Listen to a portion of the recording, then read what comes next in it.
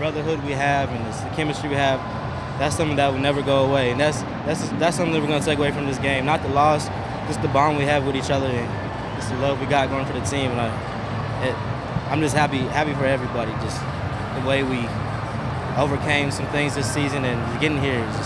This is a blessing to be on this team. At halftime, do you think you still had a shot at this one? We were never out of it, I think. And we never stopped.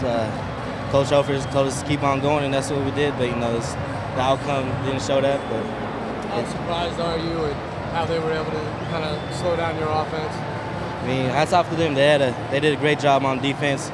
Also on offense, they played a hell of a game both ways.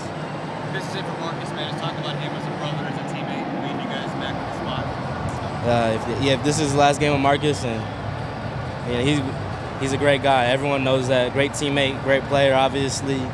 But I think the bigger thing is him being a brother to all of us. He's taught us so many things and been there for us when we needed him, and he's just an exceptional person. What do you want Duck fans to take away from this year? We'll be back. It's not over.